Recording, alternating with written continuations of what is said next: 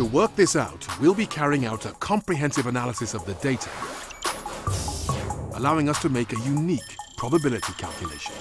Statistician Dr. Faiza Shaheen from the Center for Labor and Social Studies to examine the data and come up with an estimate for the probability of exactly that happening. It's always difficult to predict the future, but she'll be feeding in data from a wide range of sources.